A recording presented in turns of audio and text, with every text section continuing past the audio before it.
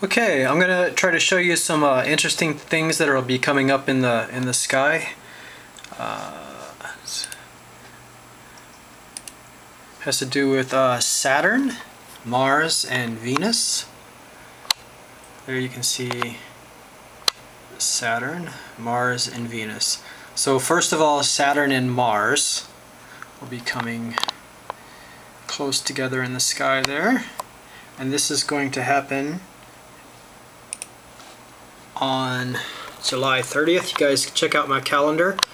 So there we go. That's a conjunction of Saturn and Mars. They'll be less than 2 degrees apart, and Venus will be very close by. So that's going to happen on July 30th. Then as we move on to August, here we have on the 5th, Mars, Saturn, and Venus will form an isosceles triangle happening at sunset. And then on August 7th, we'll have another conjunction of Saturn and Venus. They will be less than 3 degrees apart, and then Mars will be nearby, and Mercury will also be visible in the same part of the sky. And then on August 10th, which is also the new moon, Mars, Venus, and Saturn will form an isosceles triangle at sunset. So let me show you the visuals on this. Let's get rid of the calendar. So here's what the sky will look like. This is on July 30th. So there you have Mars and Saturn, and then Venus is down below. Down here the blue line is the horizon. The sun has just set there, and there is Mercury, which is also next to Regulus in Leo.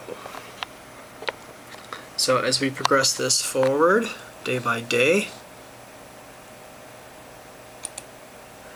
there you see Saturn moving past Mars, moving towards Venus. So this is August 5th right there. They're forming a really nice triangle. And then as Saturn passes Venus and Venus comes up towards Mars, we get another really nice triangle right there. And then Mercury is down there. And here comes the moon. The moon passes Mercury there. And then it's over here with Mars, Venus, and Saturn. This is on August 12th. Yeah, August 12th. So Venus, Mars, and Saturn are all very close to each other in the sky. This doesn't mean anything, you know, nothing is going to happen as far as the planets aligning or anything. I mean, because they're not actually aligned. It's just a visual effect from Earth. So here's the solar system with the sun in the middle. Mercury, Venus, and Mars are over there.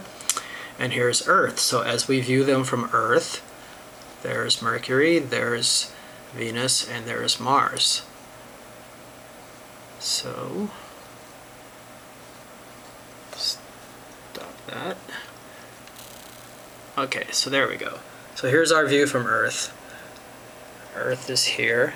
So as we look out, we see Venus to the right, Mars straight ahead, and there's Saturn. So they all appear to be in a line, but not actually in a line.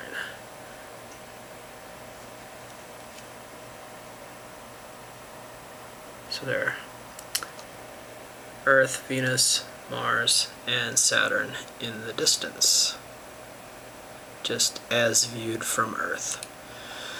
So that's what's coming up in the end of July, July 30th through August 10th. So watch out for Saturn, Mars, Venus, and even Mercury and the Moon in the evening sky.